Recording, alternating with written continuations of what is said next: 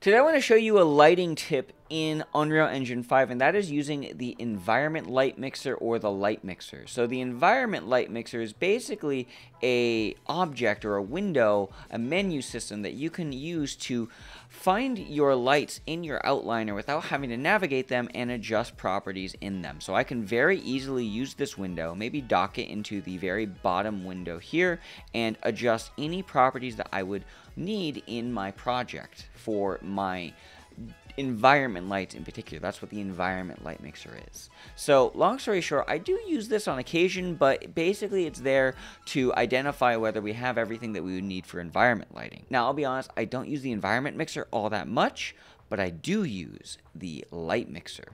Now the light mixer is going to be this window here. And when I go ahead and pull this window out, it's giving me a preview of all the lights in my scene. So let's go ahead and dock this into my bottom window here. And what I love about the light mixer is that it allows me to solo lights, as in if I only want to see what my directional light is doing, I can hit this little, I guess it's headphones, and see what this light is doing, and it looks like it's adding some nice golden hour light to my scene. I can go ahead and change the intensity and really just affect this one light and see how it affects my entire scene overall.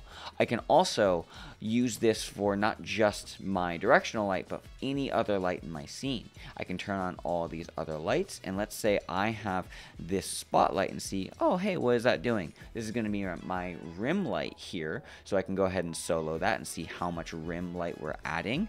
And very conveniently in the light mixer, we have all these properties that we can have access to, such as the intensity, the light color, the lighting channels, etc. If I go ahead and right click on this window or tab at the this row, I can access a bunch of other light properties that other lights might have, such as cast shadows, barn doors, etc.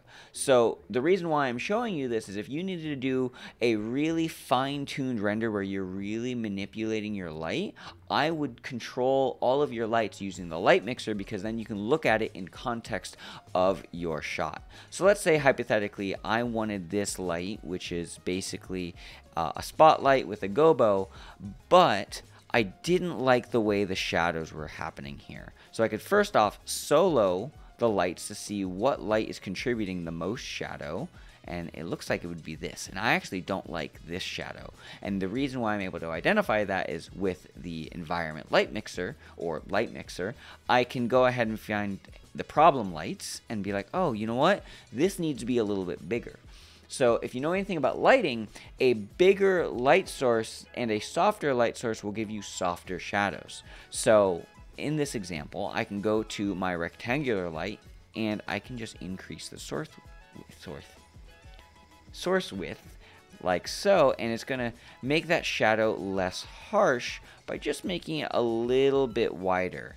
Now it's looking a little bit better over there, and I can also change the height of this light. I can also adjust the intensity, and then I can unsolo that, and we can see now what this light is contributing, and this is help creating that extra fill in this shot.